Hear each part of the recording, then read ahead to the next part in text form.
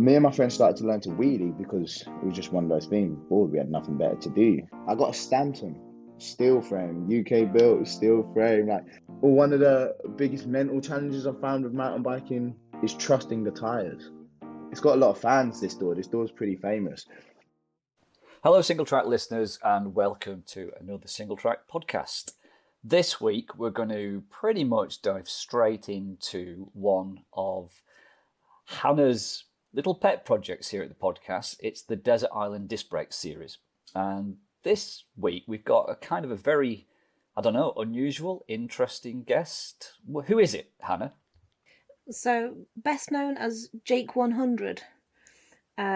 He is part of the Bike Life Wheelie Urban Riding crew that you might have seen on Single Track World, or you might have seen on Instagram and probably on TikTok as well if you are a youth. You're just too old, Mark. Right. Yeah, as soon as you mentioned TikTok, that's it. It's like, that's me out of the equation. So what kind of stuff does he do? What is this urban riding of which you speak? So people have often seen these riders kind of wheeling around London in particular. And they, as well as riding on their back wheel all the time, they do things like the swerve, which is where you ride towards something and you get as close as possible and then swerve at the last minute. And that might be around a bus, for example, which is perhaps where some of the attention gets caught. Because people think, they're weaving in and out of traffic. Definitely do stuff that dangerous. So he could definitely do stuff that we all wish that we could do. Yes. That's where we're coming from. So where would people have seen him already? Because we've actually published some stories on this. Yeah, so we have published some stories on Bike Life, Wheels Up, Knives Down. There's a sort of a regular meetup in London that the sort of whole crews come out and ride together, and it's a bit of a festival kind of a thing, really. So there's that we've published some stories on, and he also did a speed record attempt while wheeling down a mountain, and that YouTube video was very popular, and that's on the website as well. Cool. So we'll stick some links into the podcast notes so that people can go check out some of the stuff we've done. But let's not spoil it all. Let's head straight over to your interview. And can I interrupt before you do? Oh, go on. By all means. That might have painted a picture of irresponsible and wild youth. That kind of wheeling and riding in traffic and that kind of thing. And actually, I think that a lot of what Jake talks about is the same love of bikes and riding bikes as we all have. And he had a lot of insight into stuff. I was really, really impressed talking to him about how he thinks about things. So Great. Well, take it away, Hannah and Jake.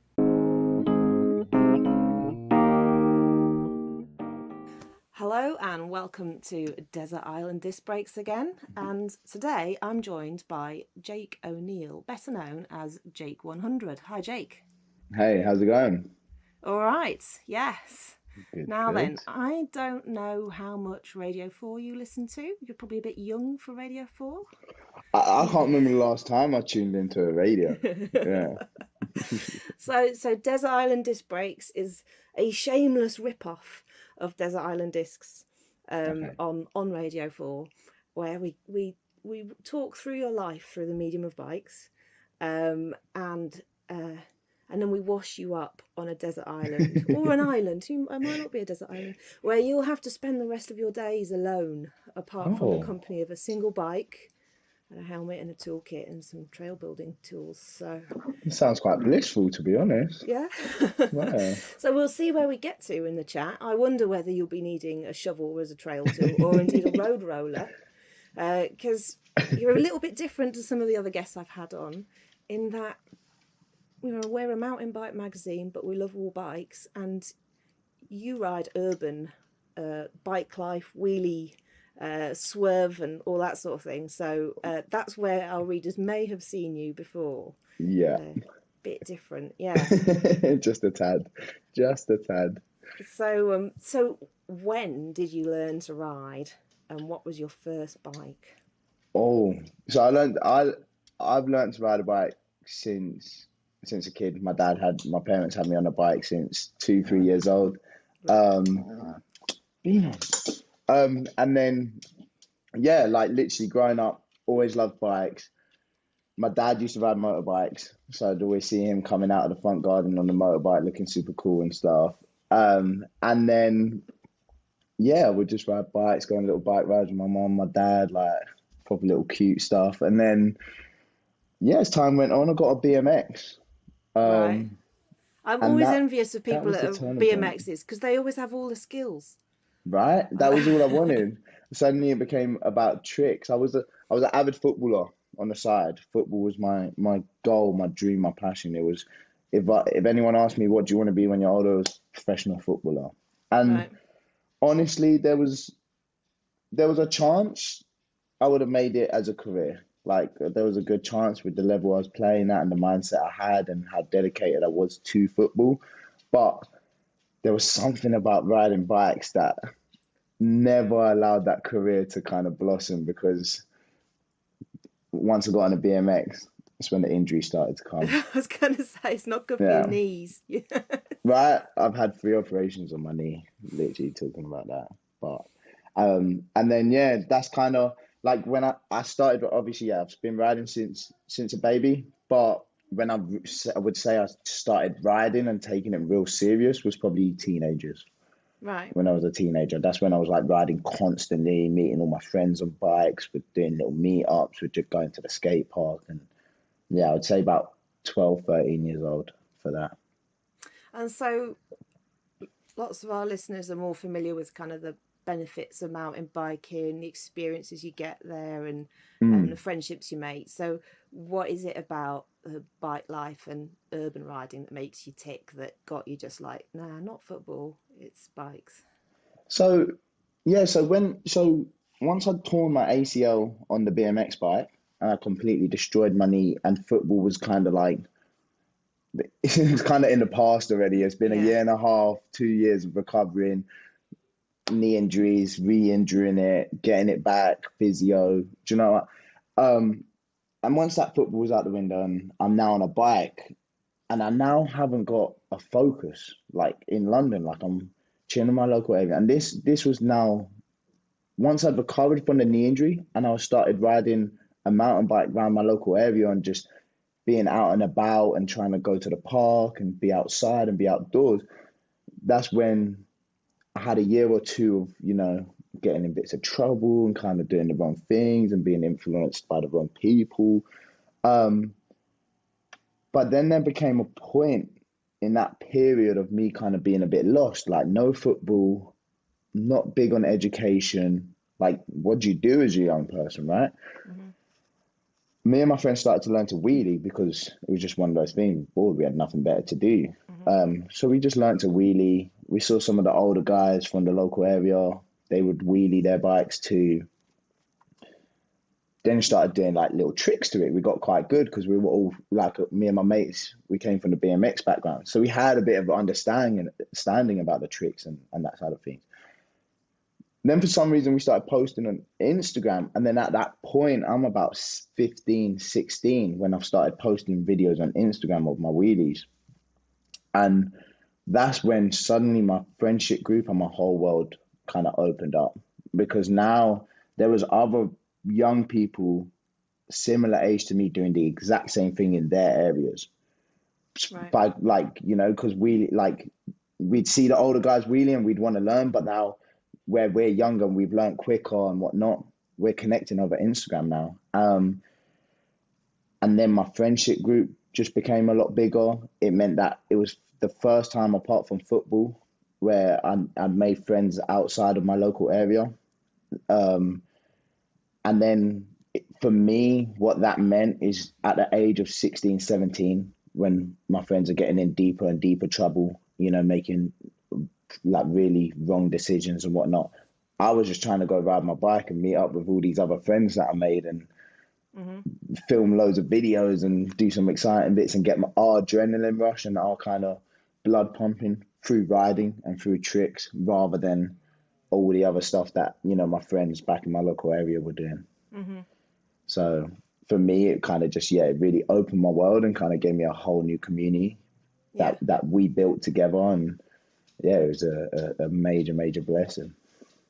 So you said it was Instagram that let you kind of meet people outside of the street you're on, kind of thing, in the first place. So do you think that think it's like there is maybe there are now, maybe it's grown, but do you think that those kind of community building opportunities, or like just being able to see that other people are out there that are like you, that aren't on your street, is that like harder in your scene than maybe other bike scenes where you see it on the telly all the time?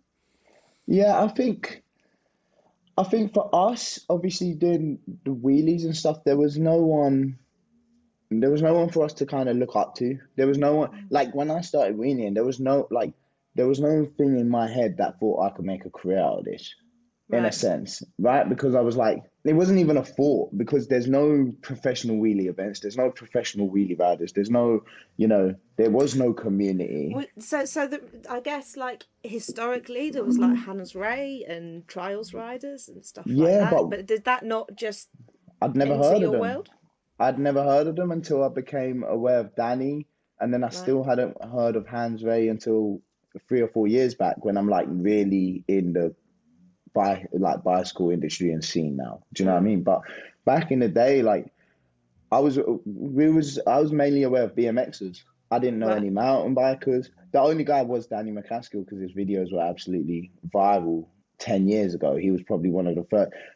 He was a big inspiration, but even then, I didn't have a trials bike. They're quite expensive. Do you know what I mean? It's not, none of my friends want to do that stuff. Like, so I guess, wheeling, it was never, like, I had no dreams about it. But then as soon as my Instagram started to grow a little bit and my friendship group started to get bigger and more and more new people were kind of reaching out to us, wanting to come and ride with us, that's when I had like a thought in the back of my head, like, okay, cool, like I could probably make something out of this. Like, and my dream was always to be working a job and a few days a week riding my bike. Like it was work 4 days a week, a job, and 3 days a week riding. Like that was everyone's dream, right? And it kind of went way past that, but we'll save that bit. It's kind of interesting that I guess the algorithm or the algorithms of the internet have overcome something that the bike industry has somehow failed to do. Like somehow the bike industry has failed to speak to kids in London or whatever. The cities, Yeah. So I guess you're sponsored by Collective Bikes, obviously. And Collective Bikes is like a desirable name in the bike life world, and like the riders, that's a brand that they look up to. Are there any of what the brands that I would know that are also making it onto that, like, ooh, that's the desirable list? There's definitely. Do you know what it was like before Collective came around? When the scene was still fairly new and it's, there were no brands, there were no sponsors. It's like there were the bikes that, everyone wanted, which were, when we were younger, the Specialized ones. As a kid, Specialized was just like the golden brand when we were younger. And then there's the brands, like a lot of guys liked Boardmans, even though they came from, I think, Halfords or whatever. A lot of the kids in London liked Boardmans. A beginner bike that everyone would ride, or a lot of young people would ride, were B-twins, because of the decathlons in London, or the Carreras. And it's quite funny because I've noticed this thing once where it's like, depending what area you were from, you'd kind of end up on the same bike, because if you had a decathlon in your area, the kids would end up getting B-twin bikes. If you had a Halfords in your area and not a Decathlon, all the kids were getting Carreras. So each area kind of had their own little bike depending on the bike shop that they were in. But I think now the desirable bikes, there are a lot of desirable bikes, but my bike, the C100, is the best bike in the world. So for people to desire something else, then, it wouldn't be the smartest thing to do. But yeah, the C100 is literally designed for wheelies, and it was the first mountain bike designed for wheelies. So I think that just helps create that attraction, and it's the kind of go-to bike for if you want a wheelie now. So what is it about is it the geometry? Or is it the build spec? What is it about it that makes it great for wheelies? Yeah, so obviously I'd been riding different bikes throughout the years. So I had a 26-inch Specialized P Street for a while. I had a Savison Tough Tracks, which was a 27.5. I had SE bikes, like the Big Ripper BMX bikes. I had all these bikes, but I would switch through them all the time. And then I got a cross country bike. I got a Stanton steel frame, UK built steel frame. Like, that was Paradise Cycles. Once I got a job in a bike shop and I really learned about bike brands in the industry, the guys there were like, "You need to get the 8x3 steel," and went for it. And got a cross country hardtail 29er, and I loved it. Like, I thought it was great. It was one of my favorite bikes now, and I was like, wow, from a brand I'd never even heard of like before 2 months ago. Got this bike, got quite a buzz from my followers that ain't wheelie guys. Like, the kind of older people that follow me were quite hyped that I'd got a Stanton. It was quite cool. And then off the back of that, there was certain things about that frame I was like, oh, it'd be great if the seat could go a bit lower, like the seat tube was a bit shorter, and it was great if I could have the front end a little bit more aggressive and the back triangle just a tiny bit shorter. So there was little things like that I'd thought of. And then by some coincidence, a few months later, someone from Collective Bikes reached out to me, and a conversation began about making my own mountain bike designed for wheelies. So we those kind of ideas and tweaks that I had for this bike that I was in love with then, we then put onto a new bike, done 3 or 4 samples, get some, didn't like it, we'd send it back, we'd get a new one. I was like, I don't like the gear holes hanging on it or something. We'd send it back, I'd get a new one, and then we came to the final C100. And yeah, the geometry plus the parts that we put on it, I think between that kind of makes it the ideal wheelie bike. And now it's sold worldwide, and the kind of it's gone bigger than me now. I have people coming up to me talking about the bike and they have no idea who I am. Which for me is the best thing in the world. It could, like, I'm over the moon walking away when that happens. I'm like, it's like the best thing that. So yeah, it's been a crazy journey with the bikes. Well, and I do appreciate that part of the ethos of it as well is keeping it in an affordable, attainable kind of price range as well. I think that's because the bikes ain't the cheapest, but there was I've made sure, and even now with my clothing line, everything I do, because of the community I come from and the people I grew up around, and I know how hard it is for certain young people and whatnot, and and how unattainable something is when it is just overpriced or quite expensive. It's like there's that side to me that I can't attach myself to something that's a ridiculous price or super expensive. Like, it's just because, it just doesn't feel fair to everyone, I'm working with or grew up around, or the young people that I'm looking out for. And then I'm just there promoting and trying to sell a product that is just unattainable, that they're going to really want. So I was very keen, and that's why we made the stock model, which, admittedly hasn't got the best parts on it, but it meant that we can get it to a fair price point. And then that's why we made the Pro model, which has the RockShox forks, it has the better saddle, it has the better pedals, and it has those two options there. Yeah. I think the Pro model is about It's 900 quid. 900 quid now. Yeah. So, After Brexit and all of that, you can blame Brexit. happily, yes. Don't blame me. Yeah.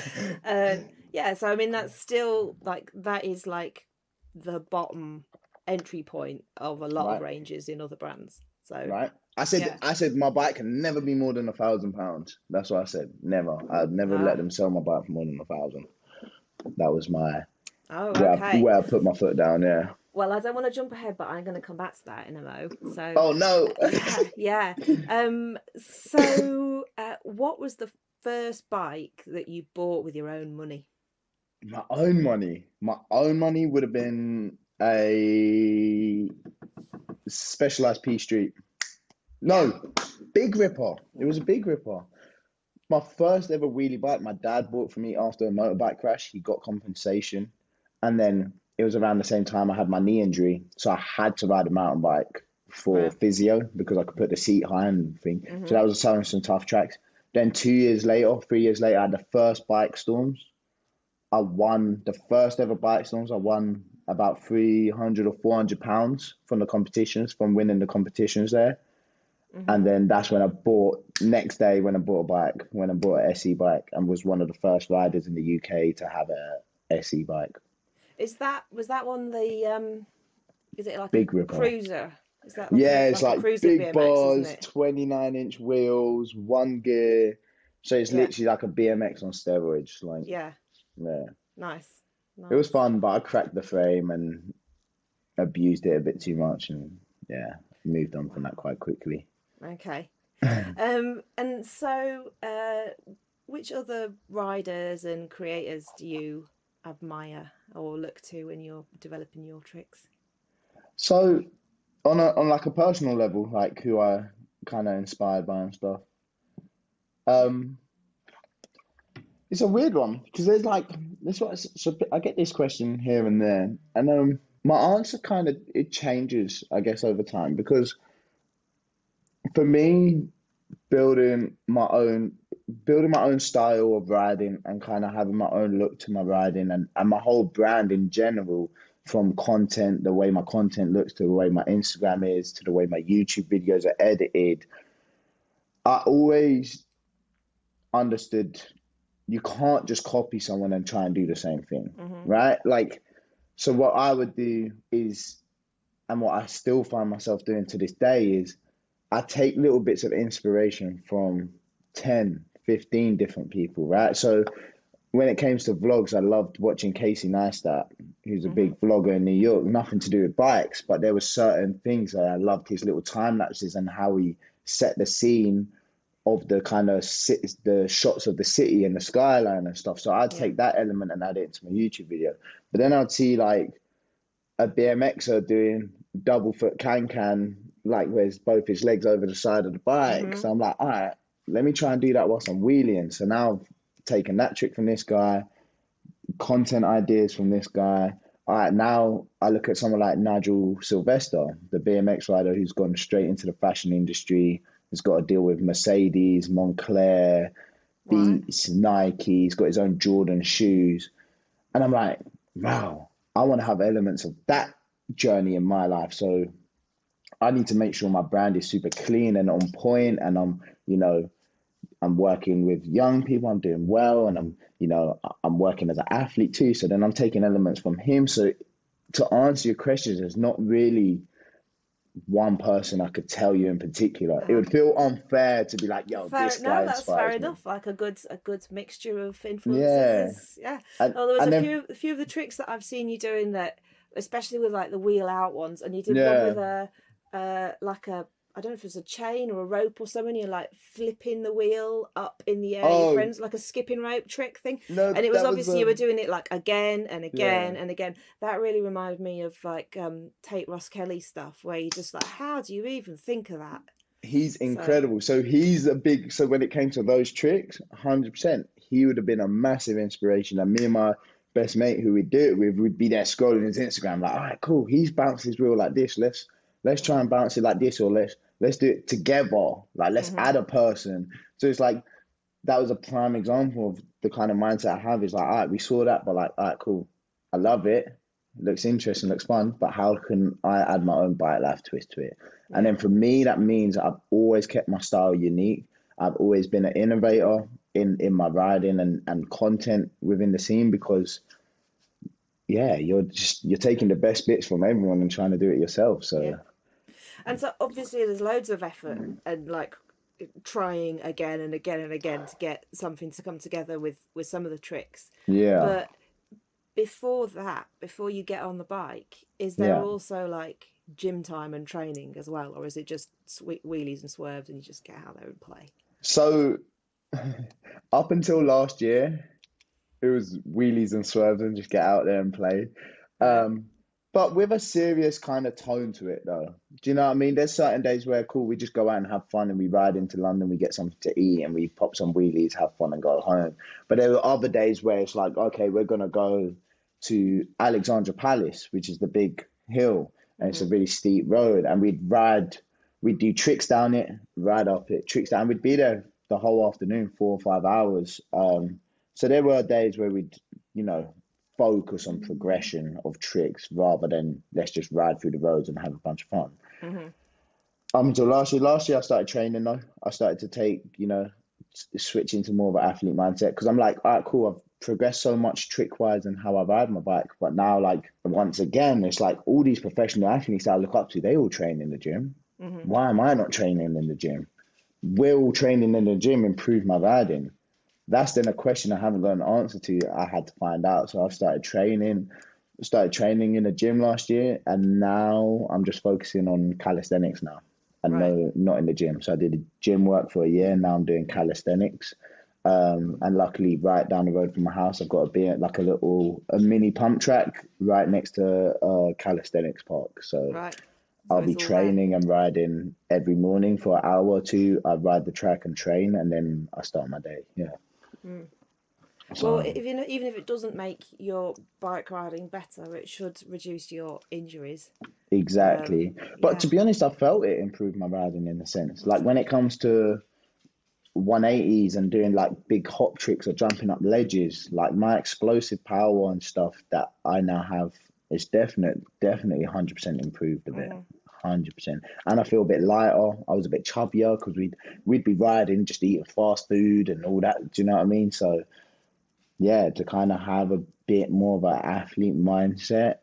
I don't know, you feel happier as a person. I think you just feel, even if you do nothing for the rest of the day, you've still done something. So it's never a bad thing to go out and train. And how much off-road riding do you do? Do you ever? Well, I know that you do a bit because I've seen you at Chicksands, but I'm getting into it more and more. I like, how do I say this? I don't want to be a wheelie kid forever. Do you know what I mean? I don't even look at myself as a wheelie kid because I've got so many different things going on now. But on the outside, a lot of people will look at me as, oh, he's a wheelie kid or whatever. And like mountain biking, I've always wanted to do mountain biking. But when I was even when I was young, I'm not saying like my parents wouldn't have supported that and helped make that happen, because I was blessed to have really supportive parents, so they probably would. But it wasn't even like an option like that. And then also the bikes were just way too expensive as well to kind of get into it. So maybe they wouldn't have supported the expensive bike, but they would have taken me mountain biking. But it just wasn't even an option, right? So now where I'm blessed enough to kind of have my own van. So I literally bought a van, I bought a mountain bike, and I've started going at it a bit more this year. But I am looking to take it a lot more seriously soon. Like I am looking to kind of really start dedicating a lot of time to it, like soon. And really really and truly, I really want to race a mountain bike race and do well. Like I want to compete. Watch out, because you've got all the skills. So. I'm coming, and I think it would be interesting just to see how and if my skills transfer over from riding on the streets, because I've got all the little bunny hops, I've got fast reactions, I'm good at dodging past poles and cars and whatnot. So there's elements where I'm not coming in completely oblivious to how to do this and oblivious to the skills and the tricks I need. I've got a little bit of a starting platform that Definitely. hopefully I can elevate from. You just need to figure out which bits of mud are slippy and which rocks are slippy and that kind of stuff, don't you? For me, one of the biggest mental challenges I've found with mountain biking in the bits that the few bits I've done is trusting the tires. That they're gonna grip on those corners. Because for me, I ride fixed slicks, which has absolutely no grip on the tires at all. They're completely slick tires, and I ride them on the streets with no loose floor and no bank turns. So then when I'm flying out of turn, that's loose mud, and I have to trust these tires to not slip. That's the bit that I find myself having to like get over mentally. Yeah.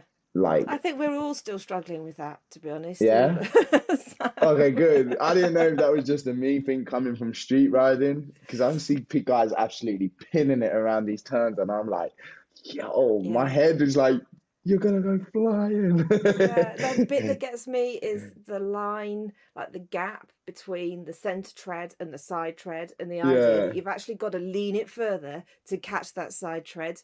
And like there's actually like a gap between where you have less grip if you don't go hard enough, kind of thing. And that see, I don't know this stuff. Freaks me out. No, but see, I've never even heard that stuff. So but you should go and ride Slick Rock in Moab, because all your slick tires there would grip beautifully. Oh, where's that, in Utah? In Utah, yeah, because you were out there. Weren't I was you, there for last year, Rampage? yeah. But worst thing is, when I flew out there, I brought my mountain bike and my C100. I brought both bikes, but for some reason, I put different wheels in each bag. Right. And then only one bag came. So I only had half my mountain bike. But I saw you still managed to ride it. You just rode around with no front wheel. Yeah, literally. So that was one of the things I wanted to ask. What bike was that? Because that's a full suspension bike. Yeah, so that bike is it's custom 101. Brand is unknown. Oh, we'll keep it a mystery. It's a secret bike. Jake 100 special. Let's just say we'll keep it at that one. Okay, because I was wondering whether Collective were prototyping a full suspension potentially bike. There's, I can't say too much. There's talks. Put it this way. I'll say this. There's talks about supporting me, whether it's them or whoever. There's talks of people supporting my mountain bike journey and kind of really getting behind me to kind of help me get into downhill racing, basically. So I'm hoping, hopefully if I can work out and learn to organize my life and bike storms and everything else, and my clothing line and everything else I've got going on, I'm hoping to really dedicate and then give it my all mountain biking, and I should have some good support, hopefully. So yeah, because you said you don't want a bike to cost more than £1,000, and that £1,000 full suspension bike, like there's a gap in the market there at the minute, because there used to be the Boss Nut, the Caliber Boss Nut, and then it's kind of dropped out, and so there's a gap in the market there for that, like entry level, accessible to loads of people. It's interesting. That's why you said it. Yeah, because obviously I know my mountain bike's going to need to cost more than £1,000. It's not going to suffice to what I'm trying to put it through if it's costing less than £1,000. But that is a good idea. It was amazing. So I live not so far from Leeds Urban Bike Park, and you could go there, and there were loads of people on these Caliber Boss Nuts as their first suspension bike, and it's like super heartwarming to see. Collective, they need to get on it. So they need to get on it. And with me going into mountain biking, I obviously want to try and, when I can, bring the community along with me. So there's talks and stuff that I was talking about it with Nay and whatnot, about like how can we set up a project where we get a coach and we take 30 kids from London to Bike Park, Wales, and we have them stay there from Friday till Sunday, and we let them go on the trails, and we give them this experience that you would never get being from London, and open their eyes to this other side of mountain biking and better their skills and better their understanding, and also build a connection between the two cultures, because I feel like there's still a bit of a misunderstanding at times between cultures and stuff. So yeah, it's hopefully I can kind of really get dug in on the mountain bike stuff. So Cool. yeah, we'll see how it goes. Now, you obviously went out to Rampage to watch that, which I'm very jealous of, because I really want to go. I was supposed to go last year, didn't get there. Trying to get there this year. And you were like talking about the risk and reward of Rampage, and it seems like your 100-kilometre-an-hour wheeling has a fairly stiff risk reward ratio going on there. So what kind of thing do you prefer? Do you prefer the skillful, artful tricks, or does the risk reward thing? As in personally for me to do, or for me to watch? For you to do. Personally, for me, my favourite stuff is it really revolves around speed. So it's for me, the faster I go on my bike, the more dangerous that is, the steeper the hill I could find.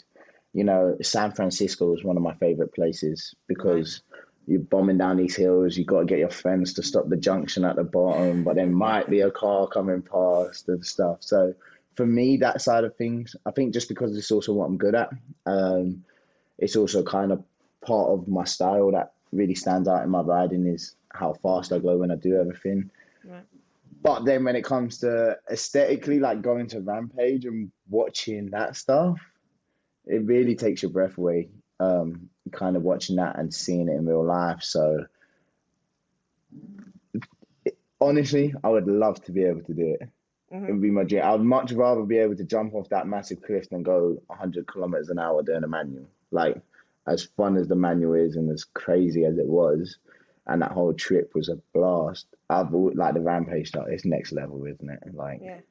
It's next level. So watch those knees if you're working on those tricks. Not the knees. Well, so we've been super positive in all the chat first so far, but I think there is always a sad point in anyone's bike career. And what was the first bike you had stolen?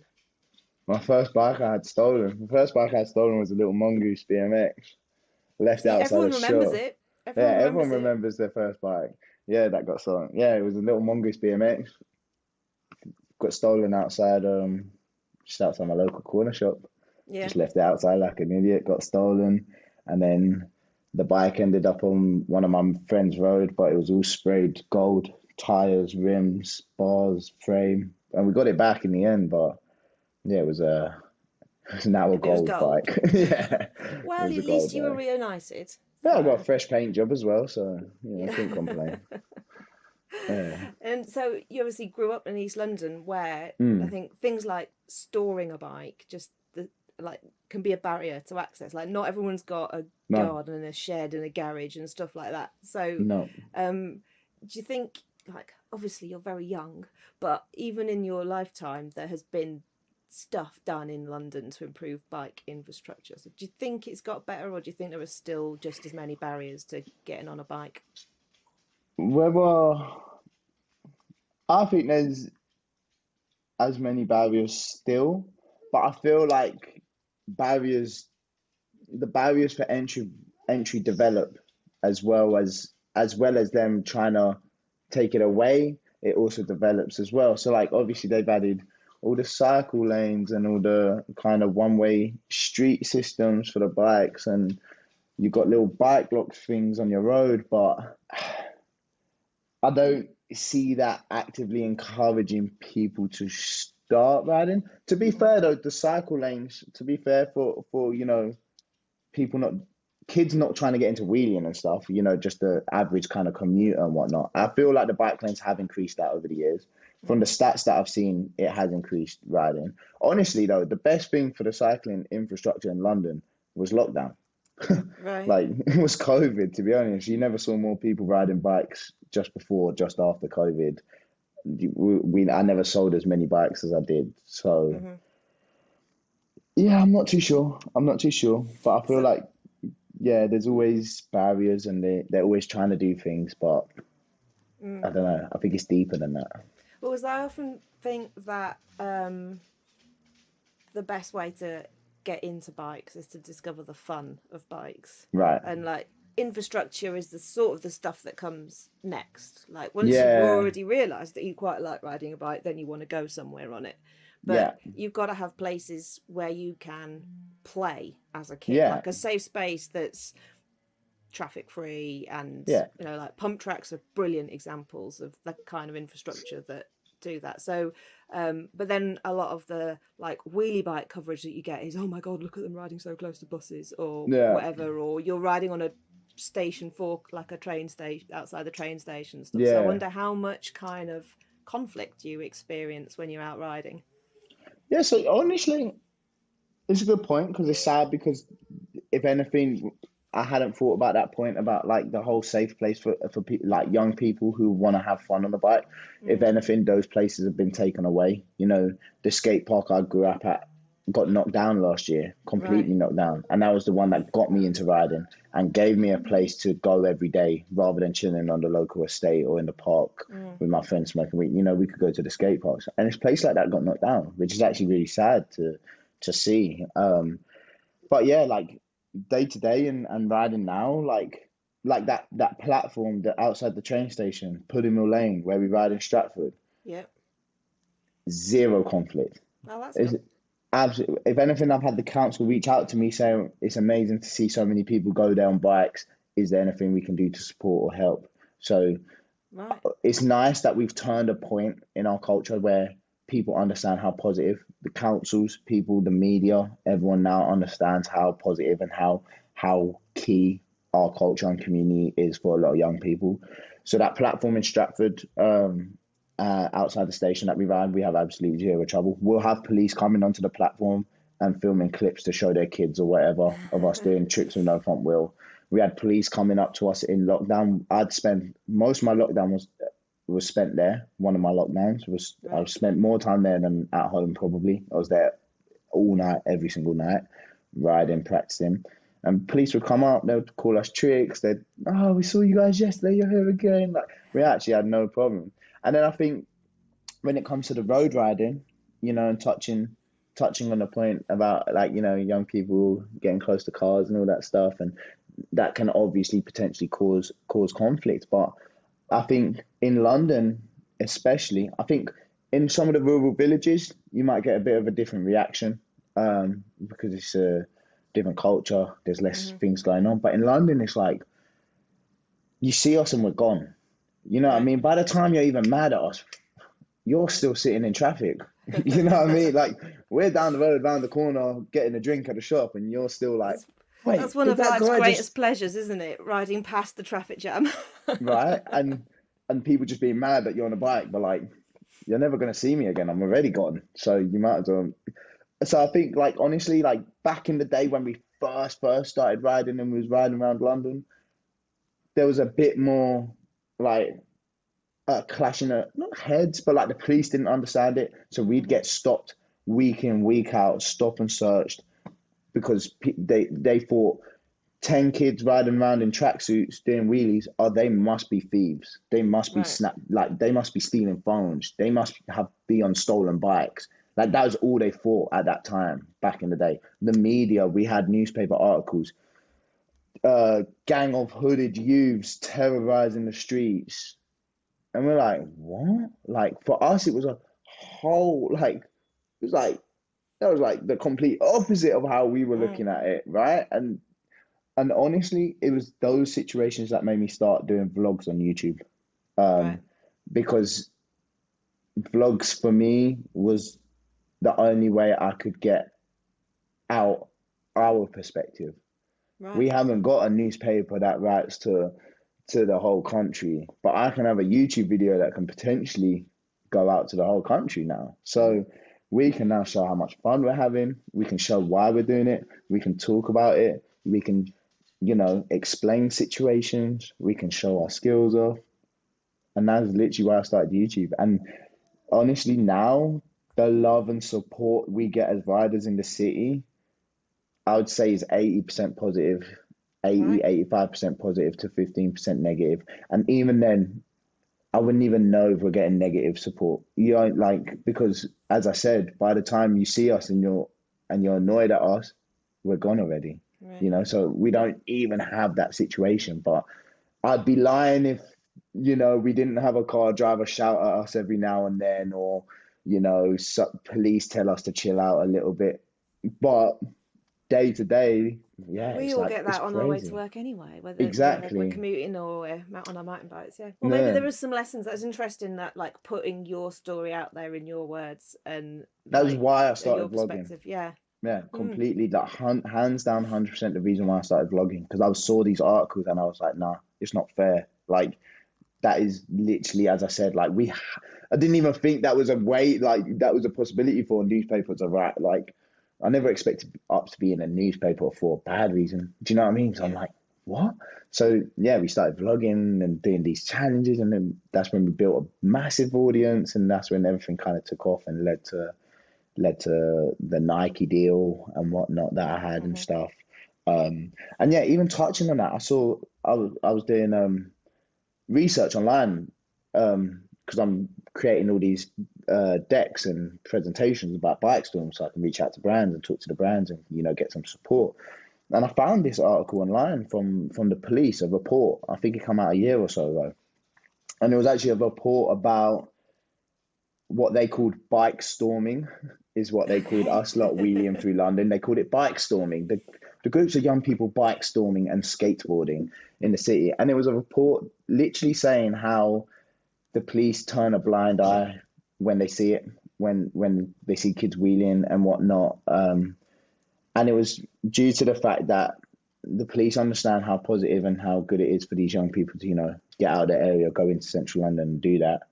And the police also admitted that as much as you might see these negative comments online or complaints, none of them are turning into 999 phone calls. None of them are turning into, yo, this kid just smashed my mirror or hit my car, or this kid just hit someone, or he stopped. Like, none of those complaints or negative comments you see online are actually turning into 999 calls or anyone actually taking action.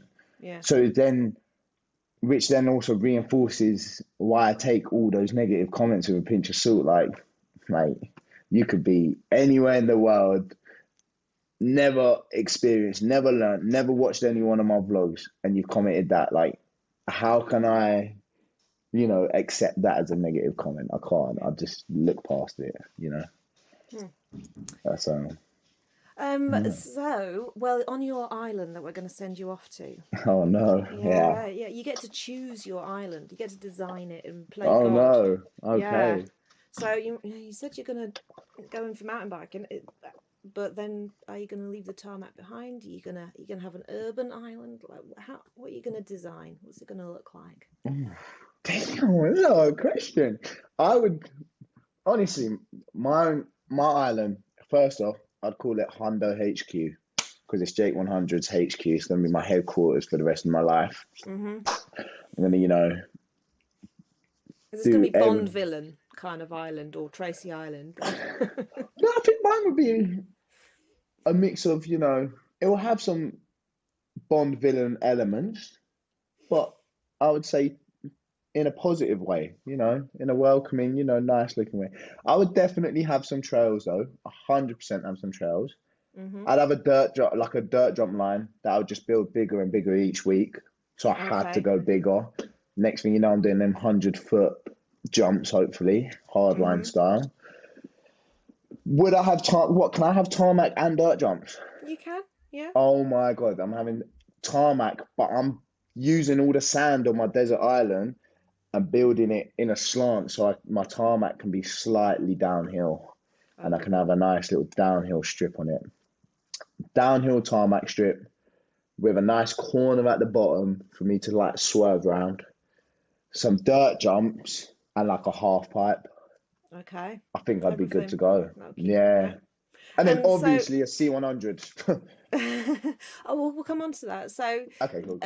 you said you'd want to be able to dig your dirt jump bigger every week. So, I think Yeah. that probably answers my question, which is you can have someone go and build everything for you, or you can build your own. And you're saying you'd like to build your own.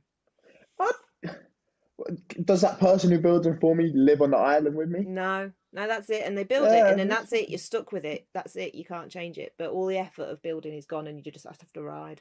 but I'm like, oh, yeah, no. I'd rather just have no contact and just freestyle myself, I think. And Yeah. just, yeah, because then it's yours, you know. You can be proud of it after. You can, you know, you can fuck it up and it doesn't matter. Like, oh, I swore, Okay. sorry if that's not allowed. But yeah, I think I just freestyle. But yeah, tarmac strip, slightly downhill. That would be first, number one priority would be that with a nice little flat corner at the bottom. Perfect. Yeah, like Okay. not cambered, it just could be flat. See, you're gonna have to learn some berms in mountain biking because flat corners are usually our enemy. And Yeah, not good, right? Yeah, that's what I mean. But that's what I'm you- saying. Like that's why if I you learn want the both there. berms, then you're gonna burn us all. Hopefully, yeah, hopefully. So, is there a bike that you have lusted after but never actually owned? Oh, yeah, pretty much any e-bike. Oh, Yo, I just want an e-bike, a full suspension e-bike, downhill e-bike, whatever it is. I just want one, to be honest. I have you lust over ridden them. one? Yes, a Yeah. few of them, a couple different ones. I just want one. You know, I went riding with Windmasters one time, Mm-hmm. in the south of England somewhere, mountain biking. This was a couple years back, and he was just he wasn't even on the e-bike. But I've rode one of his e-bikes. But I just remember that day he's so fit. He's so like he was just absolutely smashing details. But yeah, I've rode a couple e-bikes. I've rode one of his e-bikes before. And just going mountain biking with an e-bike, I think it looks like a game changer, to be honest. So It's a lot of fun. Yeah. yeah, I don't know which e-bike I'd want specifically. I just want a fast one that isn't too heavy. Yeah, any e-bike really. Okay. Well, hold that thought because we're going to Okay. come to Oh, bikes again in a moment. But you're going to interesting. have a lot of time on your hands on this island all by Oh no. yourself. Yeah. So, what skill do you think you might learn? It doesn't have to be a bike skill, but you can. Yeah, how are you going to fill your time? What skill? I think bike skill wise, if I was to learn bike skill, that's why I said the jumps and I'd make them bigger each week because Mm-hmm. I think that's where one of my weak points, especially when it comes to the mountain biking and the dirt riding, is the gap jumps. Yeah. I'm still not the biggest fan of them. So like that's why if I have my own desert island and I'm there on my own with nothing to do, I can just build a small gap jump and just make it bigger each week. Just dig out the middle, make it a bit bigger each week. So I definitely learned that. And another skill, what would I learn? I guess I'd have to learn bike mechanics without any tools, right? Because Well, if we my will send bike's you a break, mechanic I'll get a to do mechanic. once a year. They'll come and visit, and you can Wow. choose something. I can choose my They'll mechanic as one task. well. They'll do one task for you. One, I can choose my mechanic as well. Yeah, but you don't. They're not going to live there, so you can chat to them No, briefly. But then they're going to have to go away again. that's cool. Bike Shack. My guy, Bike Shack Leighton.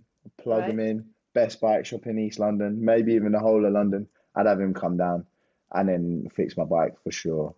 But what skill? I don't know what other skill I'd learn. I feel like I'd have to be on the island and in the situation to understand what skills I need. I guess I'd need to like climb trees so I could get like food and stuff. Right. Or I'd have to learn how to make a vial out of like whatever that thing is, that Stick thing. thing. Yeah. Okay. Yeah. Yeah. So some kind of like Survival skills. non-urban survival skills. I'm Yeah. trying to ride my bike for the rest of my life, Hannah. So I'm gonna need to survive on this Yeah. island to be able to do that. So Yeah. yeah, I Okay. guess survival skills. Now you Unless you're gonna send me a chef as well, then wouldn't no, mind. no, you're going to No. be stuck there. Okay, fair. Just the So you mechanic. only get to take one bike to the island to ride forevermore. Now you have just expressed quite a strong desire for an e-bike, Yeah. but what you've also said quite a strong desire for the C100. So, yeah, what are you going to choose for One Bike Forevermore? And How those much giant gap time? jumps. How much time do I? Oh yeah, the gap jumps of a C100 not the best. How much time do I have to prepare my bike before I go to this desert island? Though?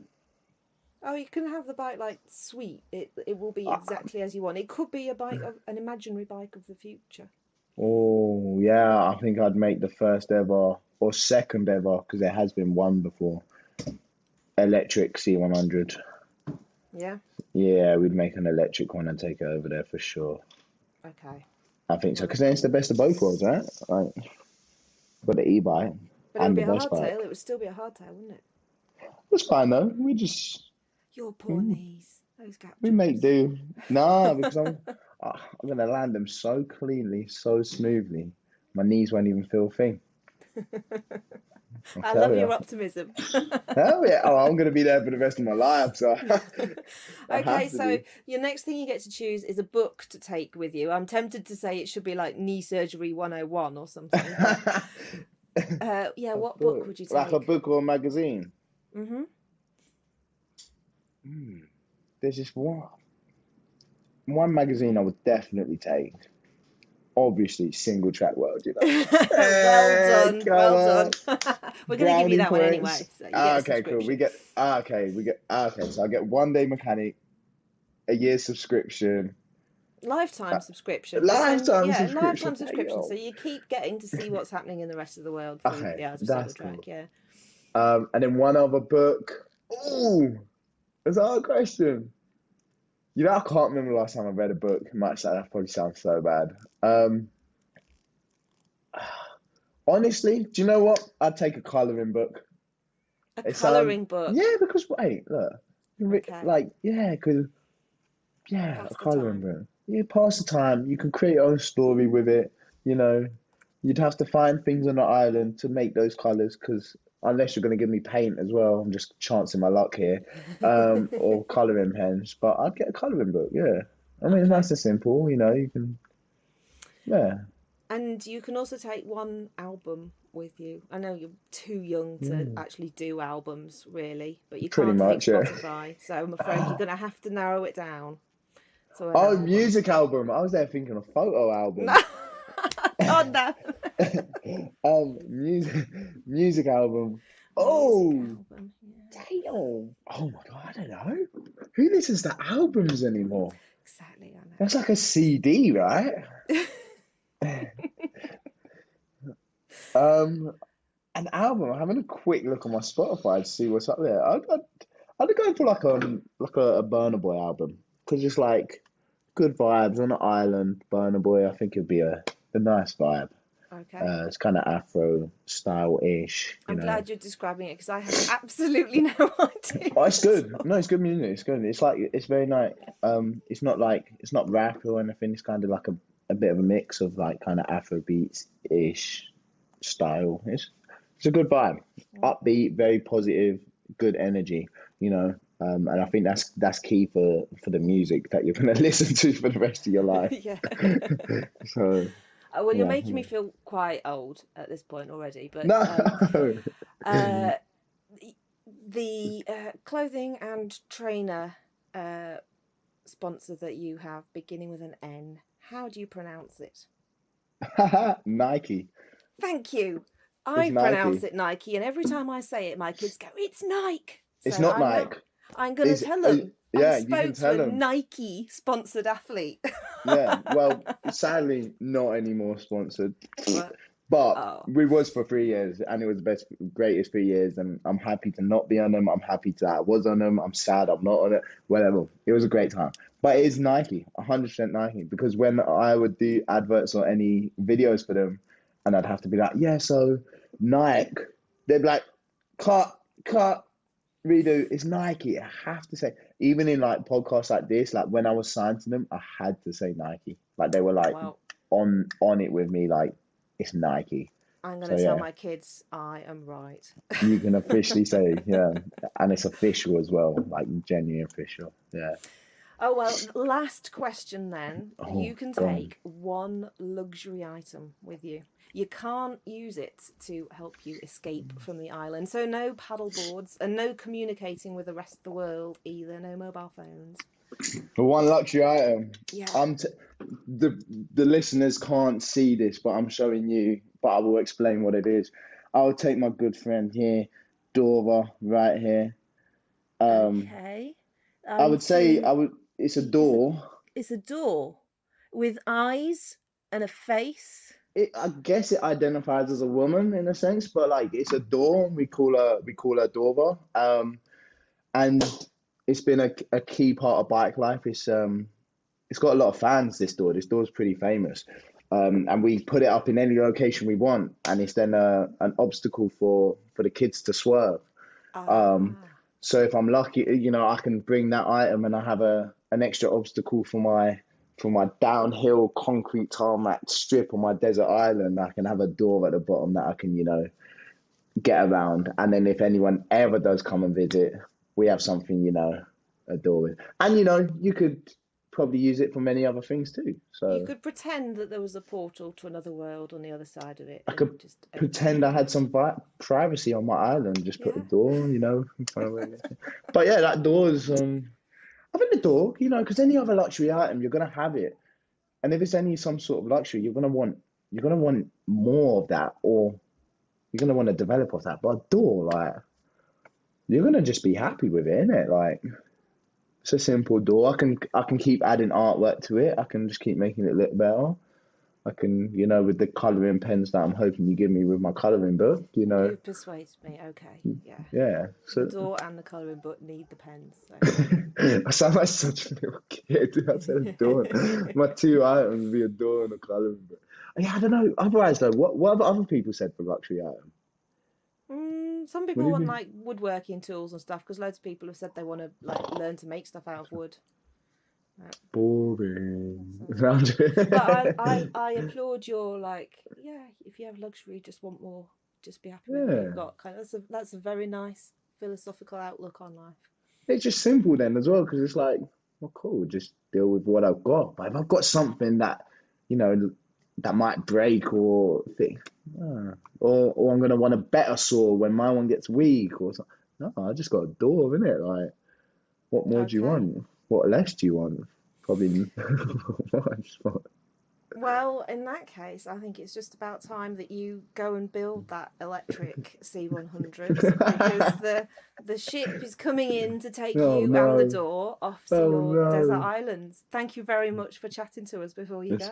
It's been a pleasure, and I'm hoping you come and visit one day when you bring me my year-long, my lifelong subscription. Hopefully you hand deliver each one. Oh, a hand That's delivered. what I'm expecting. Okay, we'll see. Perfect. Thank you very much. All right.